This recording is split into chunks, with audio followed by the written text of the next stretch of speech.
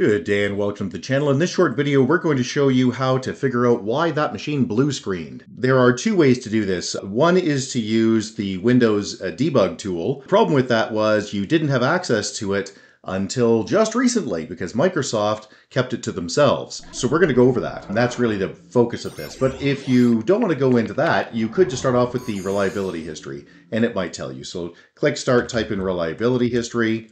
And whether this is on a server or a PC, as long as it's, I think it's 2016 or newer. So you can go through here and you can see why things crashed.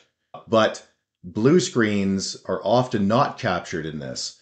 And that is problematic. So what you have to do is use the debug tool that Microsoft used to have available only to itself. When you have a machine crash, it usually creates a dump file. And that dump file is stored in C, Windows, Minidump. There it is.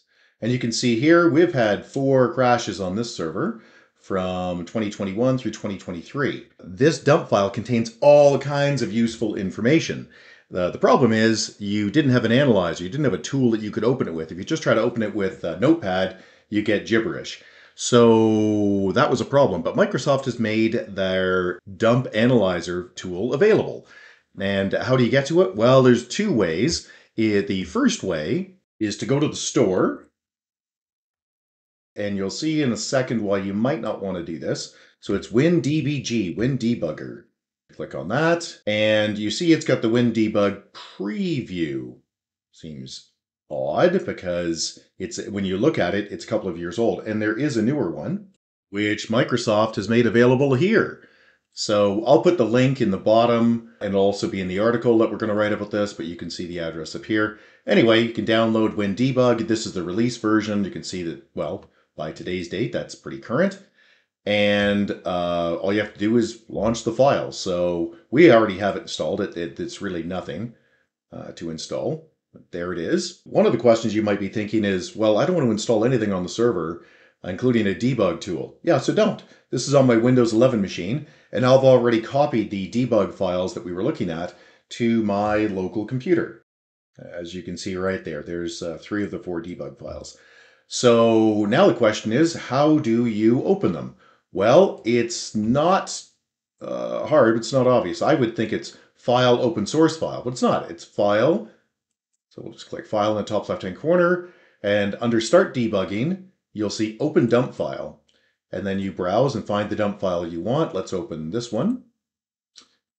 And it will grind through pretty fast and give you a bit of information. And what you need to do is click this link. There we go, which is Analyze.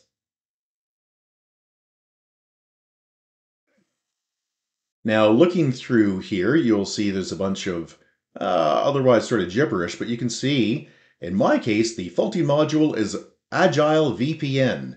And if you're not familiar with Agile VPN, and why would you, by the way, it is part of Windows. It's actually part of our RAS, so Routing and Remote Access Services. In our case, what's been happening is this driver's been causing it to blue screen, which is kind of obnoxious.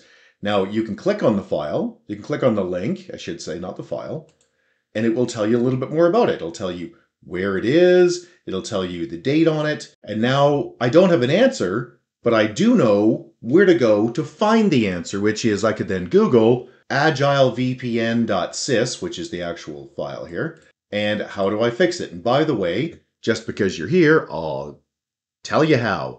What you're supposed to do is run a health check or a system file checker or both. So you can see here the command which we'll put in the article. It is dism/online/cleanup-image/restore health. Restores any system files that are missing or corrupt from the C Windows Win SXS folder, which is a local cache. There's also the system file checker you can run. So sfc/scan now. And those are your 2 easy solutions to fix the Agile VPN.sys problems. That's about that. Hey, if you found this video useful, please give us the big thumbs up. We'd appreciate it. Also, subscribe's great. And if you have any questions or concerns, you can get a hold of us directly at www.urtech.com. That's www.urtech.ca. Or you can leave a question or comment below, and if we don't get back to you, somebody else will, because on YouTube, everybody has an opinion. Thanks and have a great day. Bye-bye.